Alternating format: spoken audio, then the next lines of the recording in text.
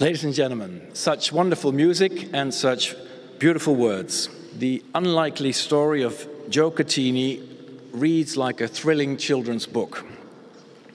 You go from one surprise to the next. And how did he survive it all? Like a page-turner that keeps you from switching off the light.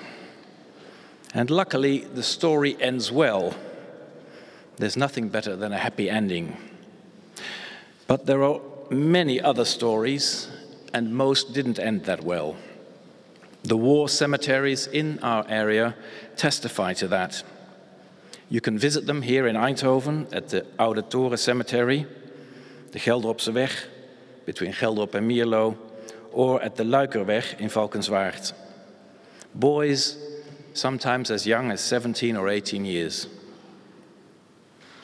Joe's story is extraordinary.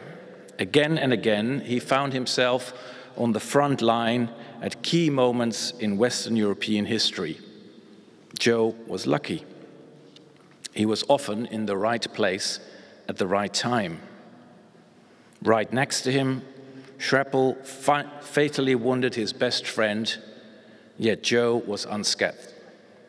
Just one of the very few. Try to imagine what it must have been like for Joe's parents, for his home front.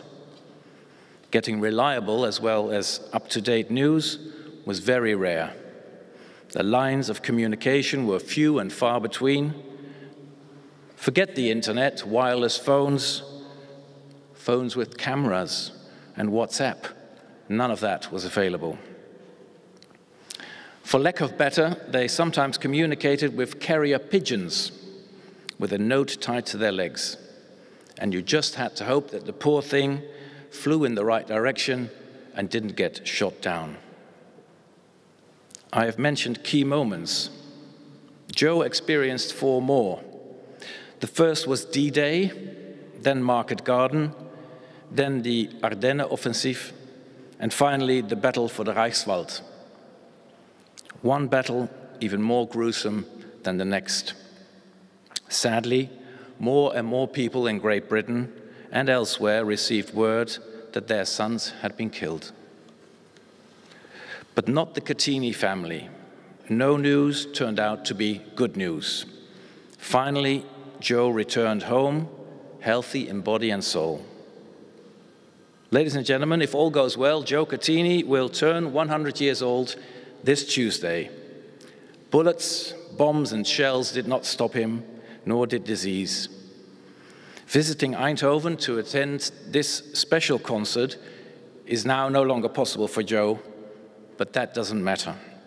Joe has been to Eindhoven so many times, it's high time we went to see him.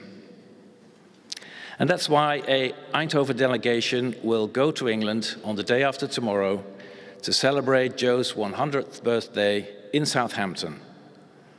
Obviously, the delegation will not go empty-handed across the channel. On the contrary, it will bring something special, a symbolic and unique decoration.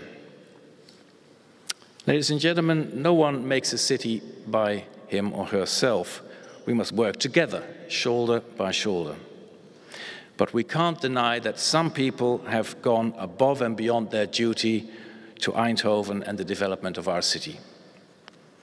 Here in Eindhoven, we have the city's badge of honor for people who deserve special merit from our city. And the Eindhoven Municipal Council does not award this distinction lightly. This badge of honor is only awarded if and when the Municipal Council agrees that the decorated person meets the most stringent requirements. And that is most certainly the case for Joe Cattini.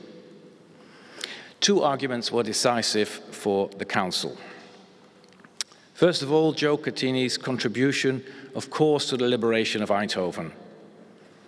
This ended 4 long years of fear, repression, and terror. But perhaps even more important are Joe Cattini's post-war efforts to keep the memories of the time of the war and liberation alive. He attended the commemoration on the 18th of September at least 9 times. He visited Eindhoven schools and told pupils about the war.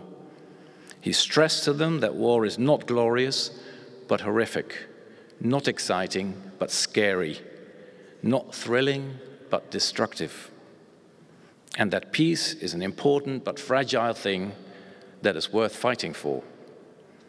It was then and is still true today more than ever before.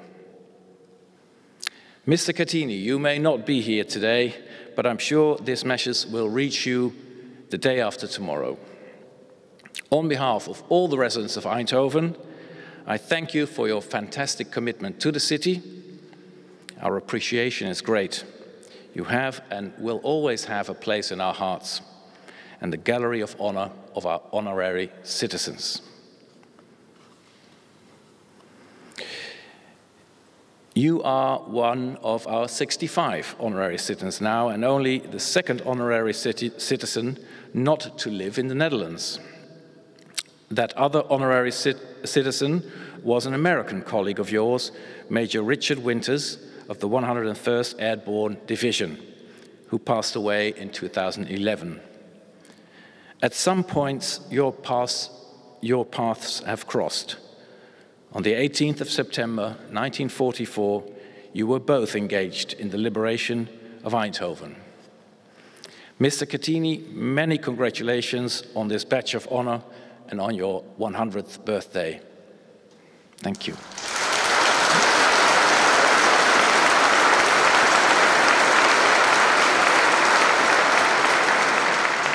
I would like to ask Peter Kemp to come forward and to do the honor and to take this with him when he goes to